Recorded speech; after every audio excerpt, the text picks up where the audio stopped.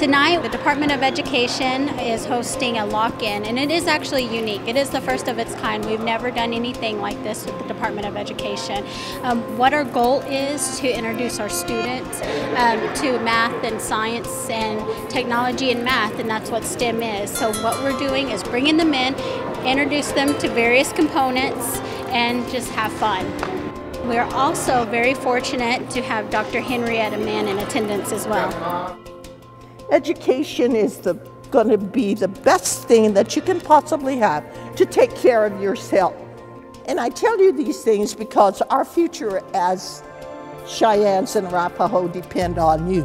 Anytime we have one of our elders, and especially in Dr. Mann's case, one of our elders who's an educator, a lifelong educator, that's meaningful.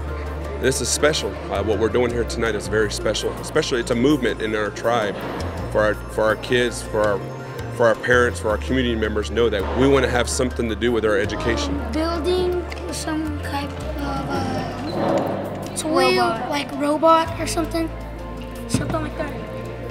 We also have electronics and we also have robotics, which is the one we're doing tonight, robotics. So taking science and math concepts, putting them together, use engineering design process to come up with something really cool.